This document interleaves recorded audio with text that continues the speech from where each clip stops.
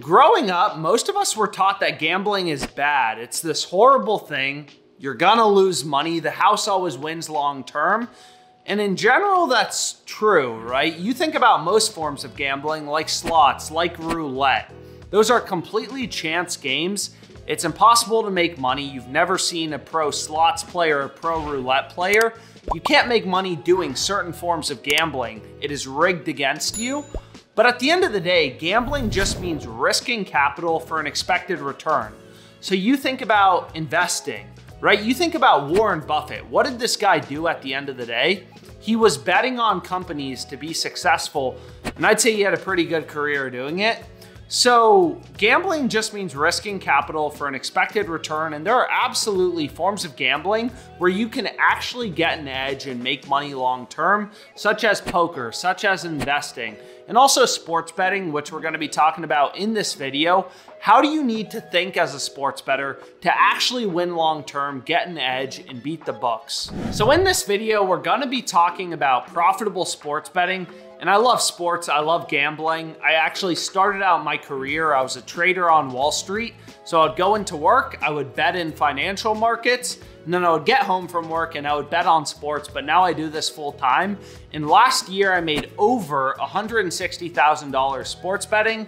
And I mean, seriously, anyone can do this. You don't need a fancy college degree.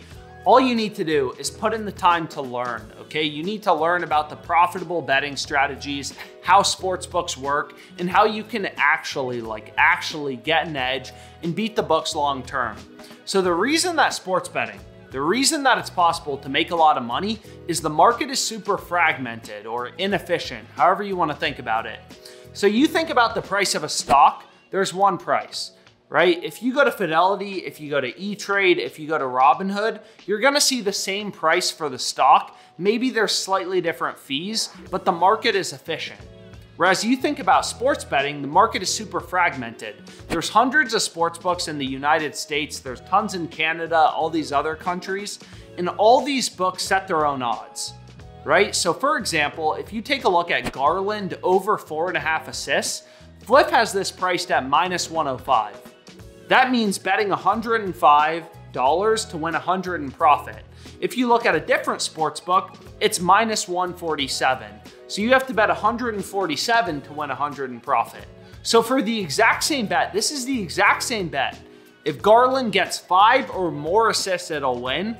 You have extremely different prices, 105 on one book and 147 on a different book. It's absolutely crazy, right? Imagine being a day trader and going to E-Trade and seeing the price of Facebook at $500 and on Fidelity it's $400. It would be really easy to be a day trader if the market were that fragmented, but that's not the case in the stock market. It's only the case in the sports betting market where all these books are running around. They all want to be unique. They're all setting their own odds. And that ultimately is why there's a lot of opportunity for us as sports bettors. So if you want to make money sports betting, you have to understand markets, and that's the first thing we're going to discuss. So we'll start with the stock market. It's very applicable to sports betting. So as a simple example, very simple example, Facebook stock was $395 on Friday. It popped to $475. So the stock went up 20%. Right? And long story short, why did that happen? Well, Facebook had an earnings report. They made a lot more money than people were expecting, so the stock went up a lot. The stock went up 20% because the market is pricing in that Facebook is making a lot more money than they initially expected, so the stock price has to go up. Long story short, what's important about this is everything is baked into the market, right? All public information should be baked into the price that Facebook is currently trading at. There's millions of investors who wake up every single day and they try to determine, is Facebook a buy or is it a sell? You have hedge funds running these sophisticated models. You have trading firms, all sorts of people. You have normal people on Reddit waking up every day trying to determine, is Facebook a buy or should we sell? Is it overvalued or is it undervalued? And the price where Facebook currently is, $474.99, is where supply and demand meet, right? That's called fair value. Facebook is currently fair. The fair price is $474.99. That's where supply and demand meet, given all available information. So a couple weeks ago, the market didn't know that Facebook was making that much money, right? So the price was lower. The price of Facebook was like $394. But now the market has new information that Facebook absolutely crushed it. They made a ton of money, so the price is higher. That's reflected in the market. So what makes sports betting so profitable and why I love it so much is the market is super fragmented, inefficient. You have hundreds of different books all setting prices on the exact same bet, right? You think about Facebook, there's one price for Facebook. It's $474.99 or whatever it was. But it's different in sports betting. All books set their own odds, all books set their own prices. So for example, imagine we could go back in time a week and buy Facebook at $395. Obviously we would do that. That would be a no-brainer, right? We know Facebook had a great earnings report. There's new information in the market. They made way more money than expected. The current price is $475. So if we could go back in time to when it was like $375 or $395, whatever it was, we would absolutely want to buy that. That would be a great bet because there's new information in the market that Facebook made a ton of money and the stock should be worth more.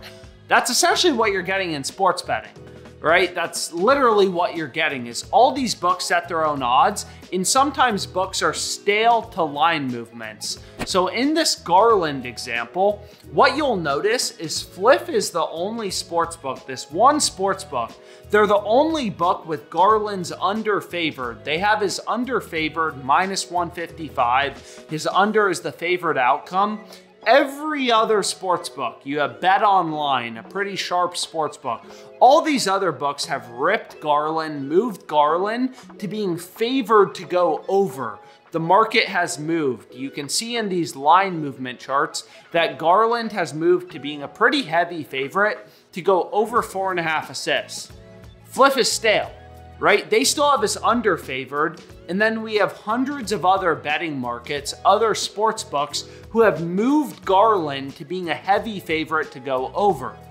So all of these other sports books, right? All of these books have sophisticated models. I mean, you think about FanDuel, that's $1 billion company, a multi-billion-dollar company. They have sophisticated models. All these books are taking bets, moving lines around based on where action's coming in. And aside from Fliff, they've all moved Garland to being a heavy favorite to go over 4.5 assists. So essentially we have the opportunity to get a great price, right? It's just like buying Facebook at $385. We're able to buy Garland's over at a discount on Fliff because they're late to the line movement. They haven't adjusted yet. And this is all possible because the market's super fragmented. All sports books want to set their own odds. So the best advice I ever got when I started sports betting is just treat it like trading a stock. You know, on Fliff, we're able to buy Garland's over at minus 105 odds, or let's say $105, right? Minus 105, betting 105 to win 100 profit. We're able to buy it at 105. The rest of the market has ripped higher, and that may be because of lineup changes, sharp action coming in, betting volume. All the sharper customers have started to take his over, so books have moved lines towards his over. But the rest of the market has him around, you know, minus 140, a 140 favorite. So we're able to buy something at 105 that's trading in the market at 140. And that's the power of sports betting, right? Is you're able to capitalize on this fractured, inefficient market and find profitable plays. And that's exactly how you need to think if you want to make money sports betting.